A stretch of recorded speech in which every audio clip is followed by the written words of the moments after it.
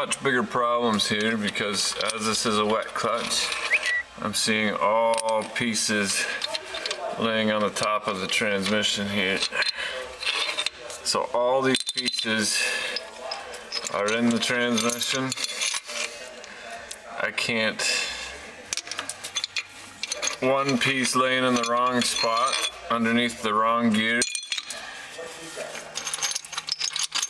will poke a hole right out the bottom of the housing. Seen it happen with a small piece, so we're gonna try and take this input housing off, but we've got some big problems here. Oh, this is not good. Tractor's not worth a whole lot as it is. This was supposed to be an easy split. The starter gear came off of the starter and it did some damage in here. Now if this was a dry clutch, it wouldn't have been a problem, but because this is a wet clutch, it's got access holes to the housing behind it. So this entire housing down below is full of little pieces, and I have to pull this whole front section that houses the PTO and this clutch here. I have to pull that off so I can clean it. I can't get it back with pieces laying in the bottom. I don't think there's anything in the back section here. The filter housing was clean, but I still have to, I see that I have two bolts. You can see right there, that's the back of a bolt, and I can't feel the head of that bolt. So we have to take the floor of the cab out and support the cab up on stands right on the mount here, and then we have to pull this section off so we can clean it properly. All the pieces are laying in the bottom of this PTO housing. So lots more work. People want their equipment, and that's the joy of it. I've realized that I used to work hours and hours and hours into the night, 2 in the morning, 3 in the morning, but it doesn't seem to stop. I got calls for more work, and I learned to just turn it down because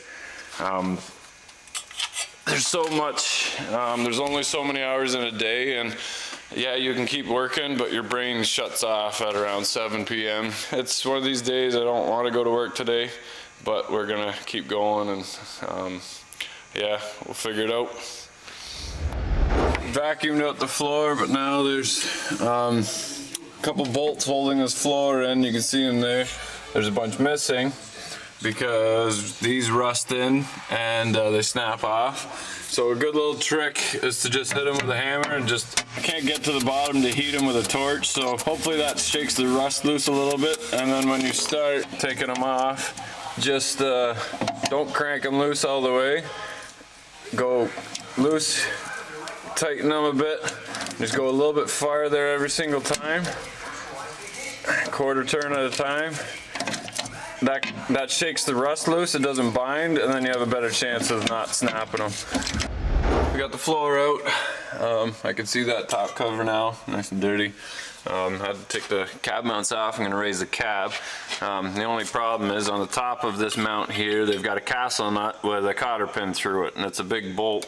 And of course those cotter pins seize in there, so taking outside the box a little bit, I just took the mounts off the side of the tractor here and then just spin them around.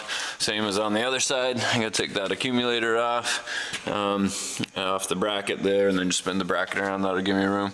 So I'm going to pressure wash it, and then we can pull that housing off. I want to keep as little dirt out as possible. So we got to cover it up again a little bit and then go from there. Here we go. So we've got it washed off now. It looks a little cleaner underneath there. I can pull that cover off. Took the mounts off, and then I just took this bolt out on the side here, and then I put these teleposts in. These are actually just posts that are supposed to go in a basement. They're adjustable.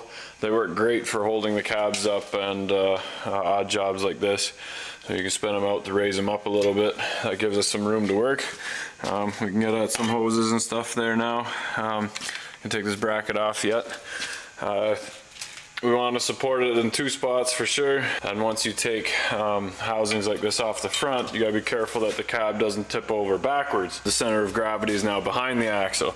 These tractors, they're all pretty well in front of the back axle, so we don't have to worry about that. Easy way to do that is to just throw a block underneath the tongue at the back. That generally keeps it from tipping over. It gives you a little scare, so you just want to be careful. We're going to take those hoses off and stick the jack underneath, train jack underneath, and take that front housing off. So here we go. So we're getting ready to take that PTO housing off. I've got my jack under the front so I can roll it, but it's not really a nice spot to sit on.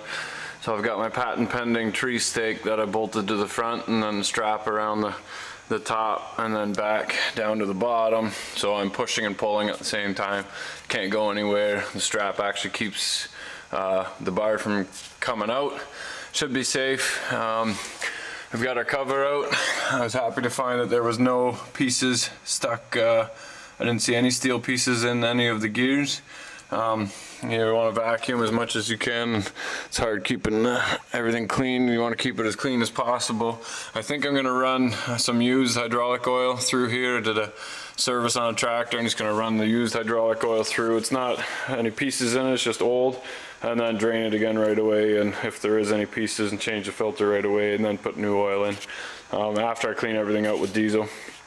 So we've got our jacks underneath the cab, holding the cab up. I did not loosen the 2 mounts at the back, just because they're strong enough to hold the whole back half from tipping, and just in case I still did put a jack underneath the tongue. Nothing heavy duty, just in case it wants to flip over backwards. It's really tight to get the bolts off. I got the 2 out of the tranny there, but the way they have it, I can't really get my big socket set on there, or an impact or anything, so I can only get a wrench on there. But a handy trick, if you take another wrench and stick it through the teeth like this, you get a nice long wrench, pretty tight. Here, you get a bird's eye view. There you go. See if I can crack them loose. There we go. Nice little trick for that. There you go. So we've got our housing out of our John Deere here, and I'll go to the back here. You can see all the pieces in the bottom there, and they were underneath that PTO gear. Problem is the shit gets in the bearings and that too, and it's one of those things you might get lucky. The chances of the pieces getting in the bearing are slim, but the chances of getting all of these pieces underneath that gear are also slim. And I might have tried. I got some fancy magnets, and I've got a camera and that to take a look at it. But this is the PTO gear that sits there, and it's got this cover on it. And I imagine that's for fluid, so it retains a little bit of fluid or extra fluid, or I don't know why that's there, but I do know that there's just enough room for pieces to get stuck in there, and I know that there is pieces in there. I can feel them. So you can hear them there. That's freed up there. But yeah, see, there it is. So that's one of those things where you can't cut any corners. I have to take the little spot welds off, cut them here, and pull this cover off. Hopefully it's not a problem around the shaft, and then I can clean that properly. I'd never be able to do that with a magnet any other way. I had to take it apart. That's one of those things where you could let it go and you might get lucky, and you might just stay there and never cause a problem. But it's also one of those things where you hate looking at your phone when you know that they're using the tractor, because you could get a call any day to say, Rich, we got a problem.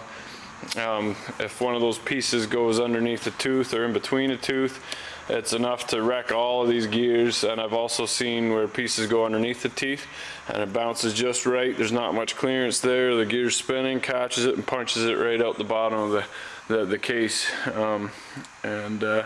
Seen that before. It's not nice, so we're gonna do it right. We're gonna take it apart, clean it, make sure it's spotless, stick our cameras in the transmission behind there, make sure there's no pieces in there, wash that all out, and then sleep good at night knowing that he's good to go until something else goes, like his main bearings.